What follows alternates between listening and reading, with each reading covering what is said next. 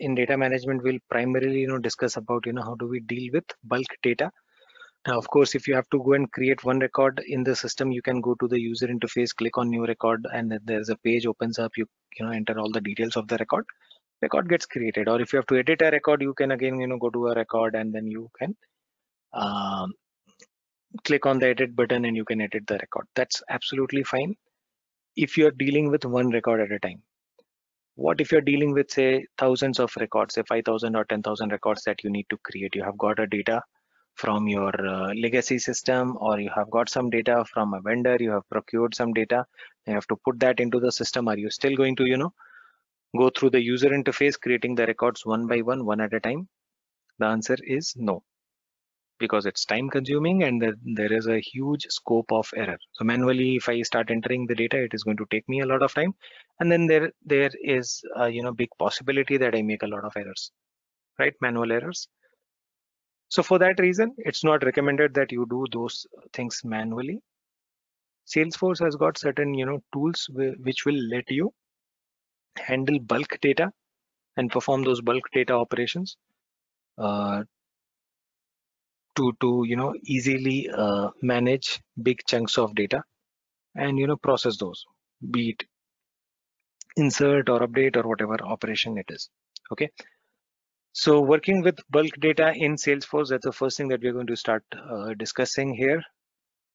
So we can perform the following mass data operations in Salesforce. So first of all, let's understand what type of mass data or bulk data operations we want to perform or we can perform in Salesforce.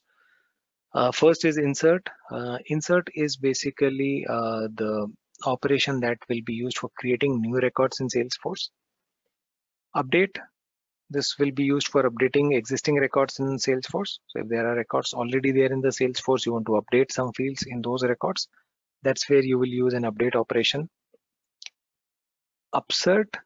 Upsert is a combination of insert and update. So this upsert actually takes this up part of it is coming from update and cert part of it is coming from insert. So this is kind of a combination of an insert and update operation. And why do we use it and where do we use this? This is primarily used when you are not sure whether you have to create the record or you have to update the record. Now, why will this kind of a situation come? This situation comes when you have some new data, okay, and you do not know if some of those records are already existing in the system or not, right? So what you can do an upsert operation. So upsert operation can actually check if the records are already there in the system. It will update those records with any new values. If the records are not there in the system, then it will go ahead and create those records. So in one single operation, you can actually do both the things. Alternate ways for you to go ahead, find those records, update those records, and then create those records, which is going to be time consuming. Upsert can do both the activities in one operation. It will search for the record. If it finds the record, it will update the record. If it does not find the record, it will go and create the record. Only thing is that you'll have to understand based on which field you want to check this. Okay, so while performing an upsert, important factor is based on which field we want to identify whether the record is there or not, right? You can be checking it based on an email, or you can be checking on based on some other field, right? So that is the thing. So we'll talk more about upsert in some time. Then delete. Okay, this is basically bulk deletion of records. So delete records from Salesforce and moves the records to recycle bin. Okay, a delete operation is basically something which deletes the records. Now when you delete a record in Salesforce, generally the records are not permanently deleted. They are moved to the recycle bin. So that's what this delete operation is going to do. It is going to move it to the recycle bin. Hard delete. Hard delete is something which will permanently delete the records. So in case you want to permanently delete certain records, you do not want the records to be moved to the recycle bin, then you should go ahead with a hard delete. Okay.